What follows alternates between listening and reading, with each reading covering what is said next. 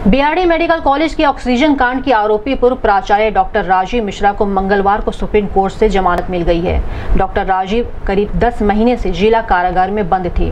आज supreme court से chief justice दीपक मिश्रा ने उन्हें जमानत दी है।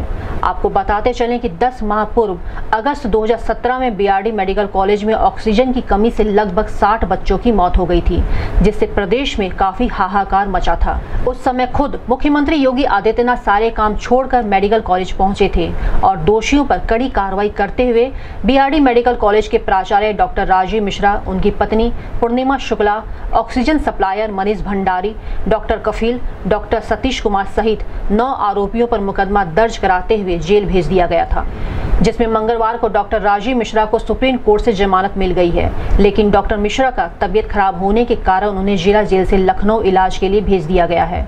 इससे पहले इस कांड के 4 आरोपियों को भी जमानत मिल चुकी है।